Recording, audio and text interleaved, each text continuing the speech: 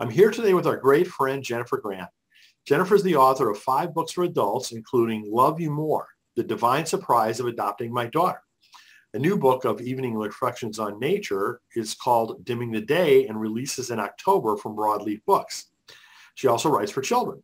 Her picture book, Maybe God is Like That Too, won a gold medal from the Moonbeam Spirits Award and was named a Book of the Year finalist in the Forward Indies Awards. Her second picture book, Maybe I Can Love My Neighbor Too, has been named a Junior Library Guild official gold standard selection. Woohoo! That's really wonderful.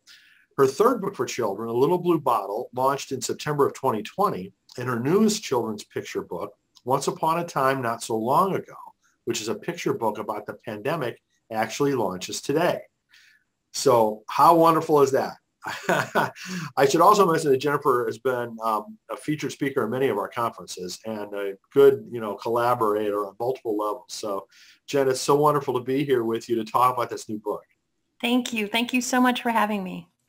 So, before we get into that, into the new book, maybe for people who aren't as familiar with your work, talk a little bit about, where you came from as a journalist and the things that you've done.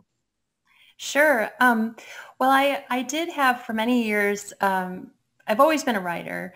In college, I studied English and anthropology. And then after college, I got my master's degree in creative writing and critical theory.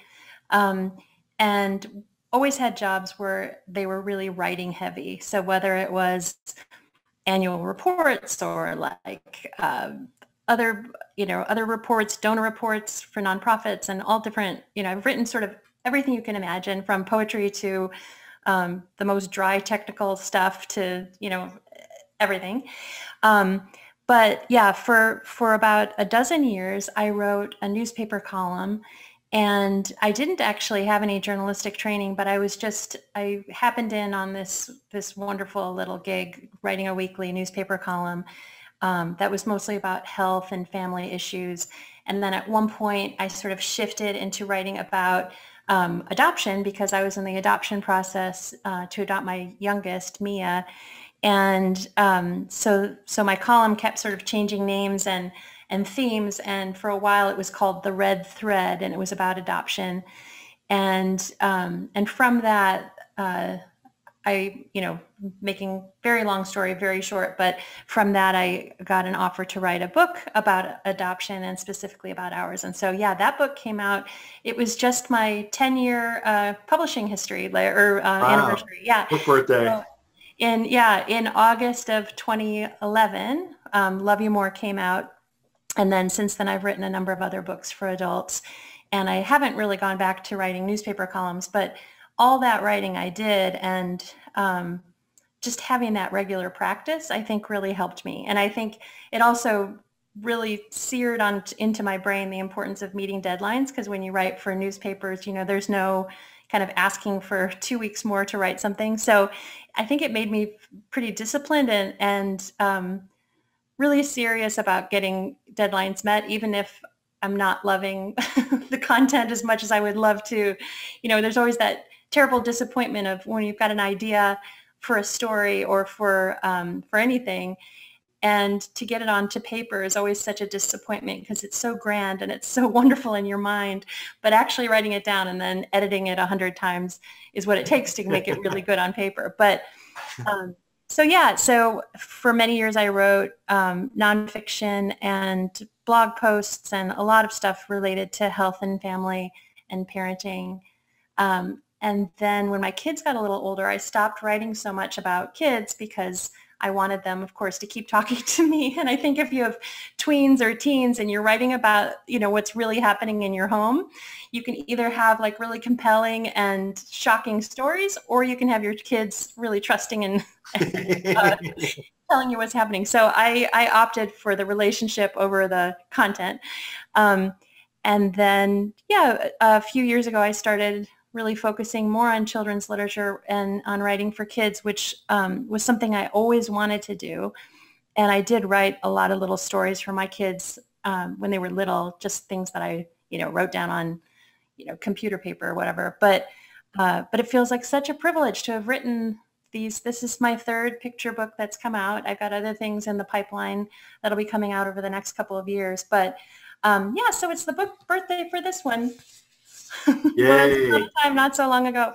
And I'm really excited about it going out into the world. And I love the illustrations that Jillian Whiting created for this. She is an extremely gifted young illustrator who also illustrated my last picture book, A Little Blue Bottle. And the sensitivity that she brings, and also sort of the layers to it, she chose a color to kind of represent the virus, and that color is woven throughout the story in subtle ways, in really subtle ways. But there's so many, for those of us who've spent a lot of time, and I know you have, reading to children, if you read the same book over and over and over, it's always wonderful when there's something that you can kind of, see a rhythm to it, or a theme, or even a, pictorial theme. And she does such a great job in this book illustrating it. So I'm very excited to celebrate the book birthday with you. Yeah, well, I mean, well, first of all, congratulations on all those wonderful things you've written. I mean, I just am thrilled about the fact that you've, quite frankly, done so well in children's books. I mean, the ones that you privileged before are just awesome, and so is this one. And this one in particular, the timeliness of it. So, I mean, it's obviously a difficult thing to have conversations with kids about the issues that we've been through, and that's kind of what your book supports. So maybe you can tell us a little bit about how did the new book come about, and how did you get it out so quickly? Well, so I wrote this actually in March of 2020, and it was, for all of us, such a disruptive and frightening, and it was a time where, and we're still sort of in the same kind of time, but it was different at the very beginning of sort of lockdown and understanding the scope of what this pandemic would be. It did feel to me, and I think to most of us, like just the information came over us like a fire hose.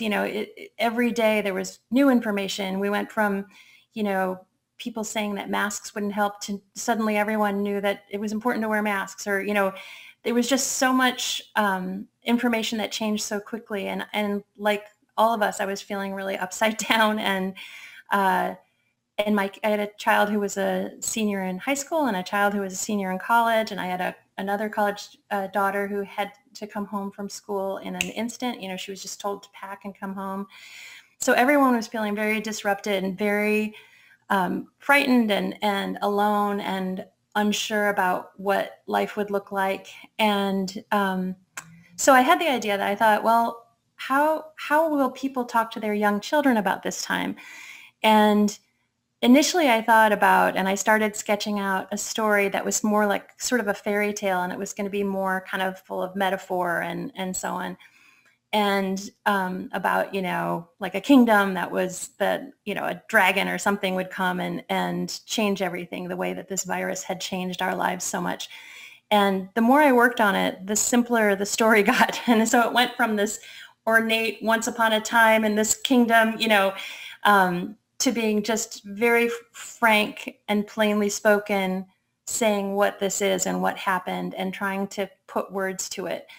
And it's funny, I haven't thought about it since just when you asked this question, it made me think of the fact that when we adopted Mia, there's something that in the adoption community, parents are encouraged to create what's called a life book. And a life book is a book that kind of tells the child's story from their birth to the point of their adoption, so that, it can be a mistake if you adopt a child and let's say that child's 3, to pretend like 3 is when they came into the world. They had a life, they had a family, they had loss, they had joy, they had all these things from 0 to 3 or 0 to 10 or whenever they were adopted. And so adoptive parents are encouraged to write this life book to kind of give a name to that time that the child had before they were adopted. And in some ways, I think I had a similar impulse with this, in that I knew that there would be little kids that would hear this spoken about, or know that it, have vague memories of their parents suddenly working from home, or their siblings suddenly taking school from home and having all their groceries delivered, or just how things changed in a heartbeat.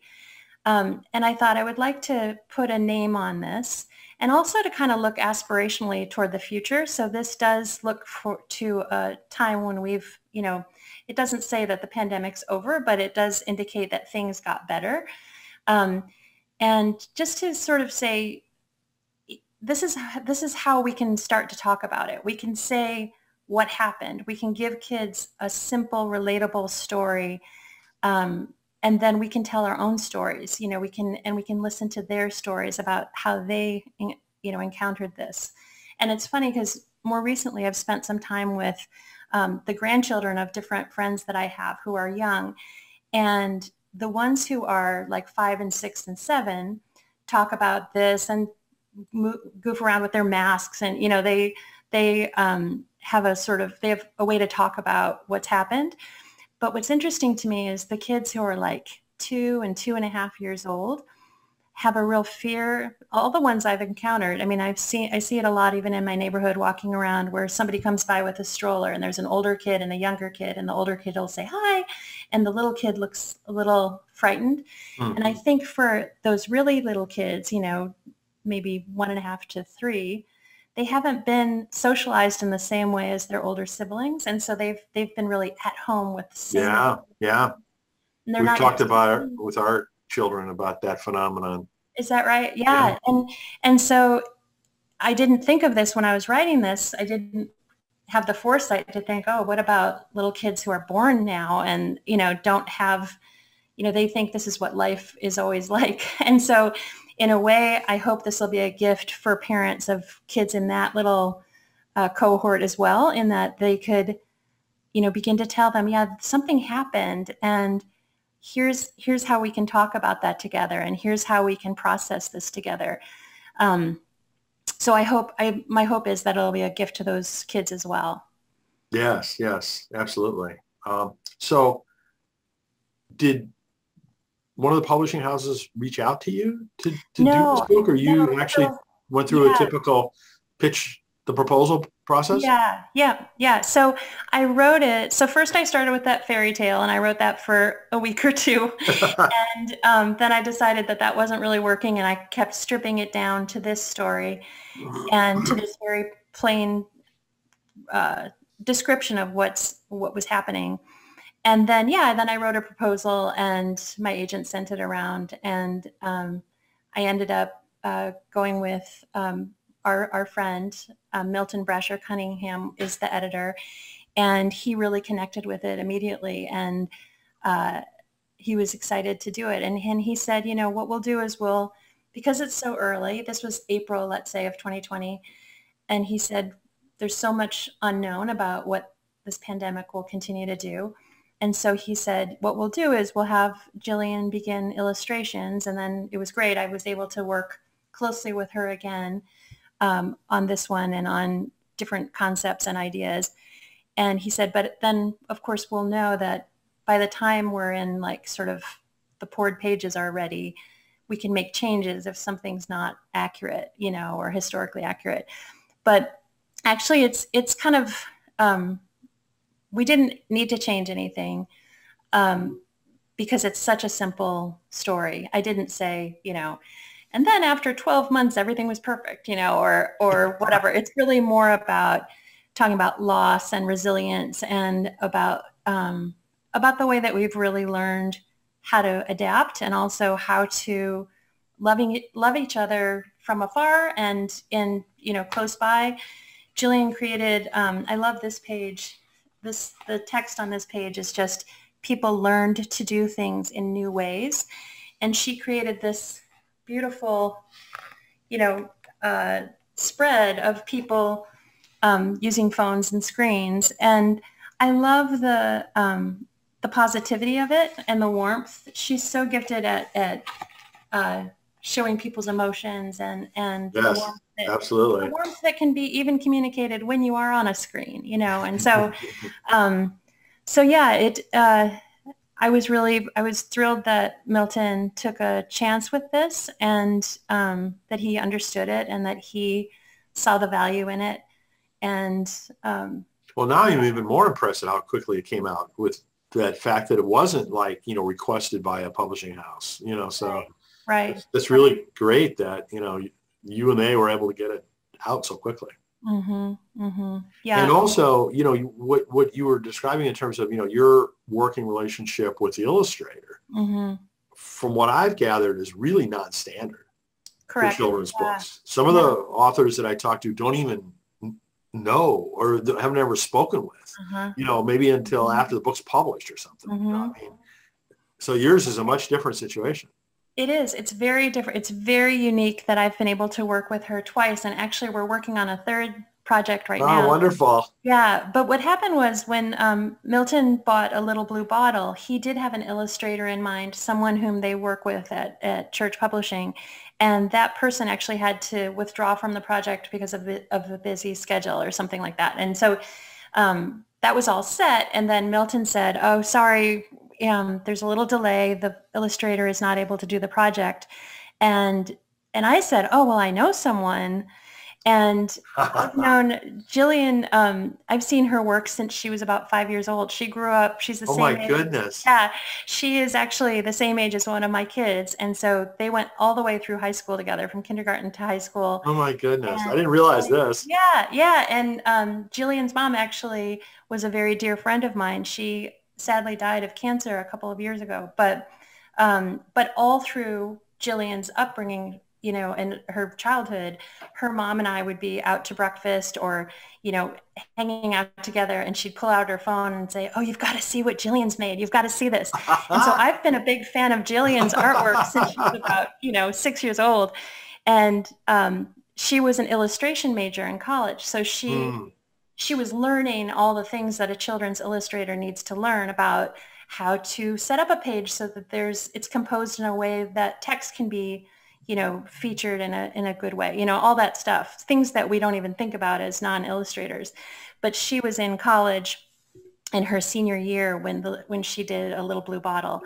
And, she had all the equipment, she had all the, she had wonderful professors, and she was able to talk with them. And she and I met a lot when she was doing the illustrations for that one. So it is very unique that I get to work with her so often. Yes. And so, yeah, with this one, I asked, Milton, when he loved the story, I said, "I'd really love to work with Jillian again." And he said, "Absolutely," And so, kudos to him and to Church Publishing for allowing that, because I don't know that every publishing house, even if their initial illustrator went away, would accept, hey, how about my illustrator?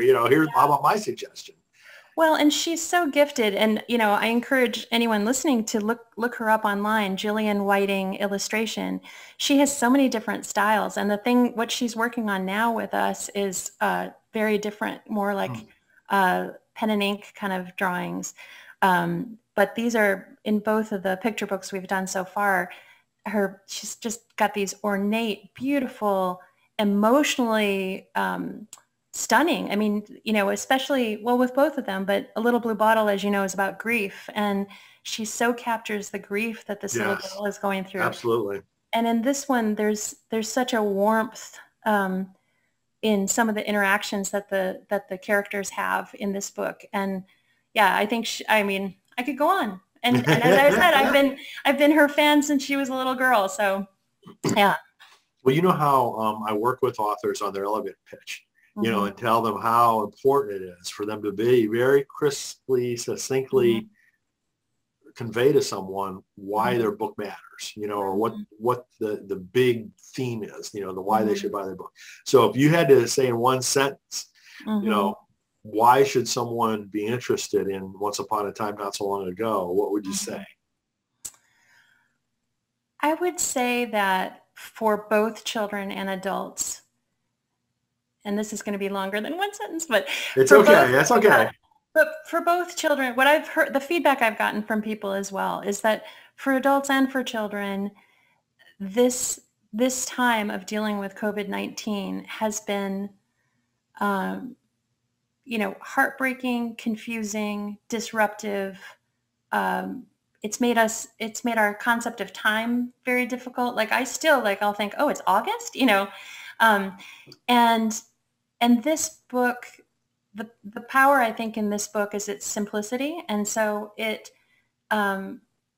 names and gives, it places this thing in a time frame. It places this experience, this shared experience we've had.